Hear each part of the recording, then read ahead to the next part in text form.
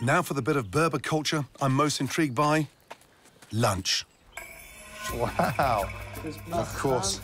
Yeah. So this is the dining room. Come. Thank you. Amazing. This is lovely in here.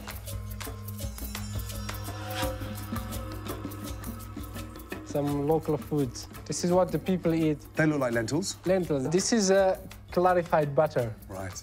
This is olive oil, and this is olive. From this, they make this one. Wow. The bed is baked here as well. Yes, yeah. People here, they make their own food. They don't buy bread from the shop. This food looks incredible. Before we eat, we always say Bismillah. Bismillah. Bismillah. Bismillah. Yes. Bismillah. Thank you. They're delicious. It's so good. I'm so excited to be here. This weekend is your Berber New Year celebration. Berber New Year is a very big day here in the Atlas Mountains. Everyone in the village celebrate, you know? It's all about the food and the celebration. It's all about the food, yes. Wow. The pressure's on me even more now, not just for the standard you produce, but the New Year's celebration. Boy. It's better to be ready. Yeah, I better be ready. You like it? It is delicious. Do you know any British food? Fish and chips. Yes. That's good. That's very good. Thank you. This local olive oil tastes amazing, so I'm keen to discover how the Berbers make it. Bonjour. They've been making olive oil in this region since before Roman times, and I'm dying to get my hands on some to use in my New Year feast. Oh, man.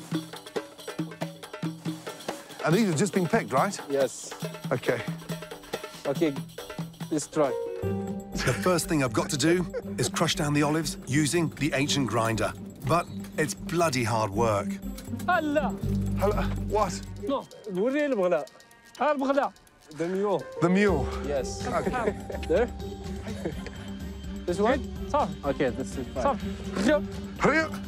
That's perfect. OK. Now, come on, you stubborn mule, please.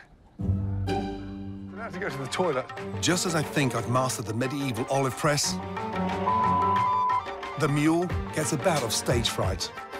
Come on, please. I'm getting beaten by a mule here. Slow it down. Slow him down. It's hard to tell. Okay. After crushing them down, I've now got to bag them up before we press the oil out. Scoop it in. Yeah? What an amazing process. The smell is incredible, right? Smells nice, huh? Isn't it? I mean, talk about fresh pressed. Unfortunately, the mule can't do this.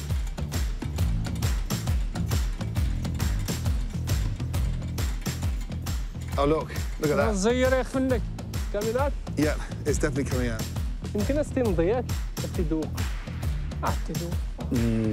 Fantastic. Do you have any bread in your pocket? Oh, my Lord. That is beautiful. Now, I've heard of extra virgin, but this is going to be extra, extra virgin. Look at that shine. I've never tasted olive oil straight from the press. That is amazing. And it's another lesson I can take into my Berber New Year feast to produce something really special for these hospitable people. Thank you.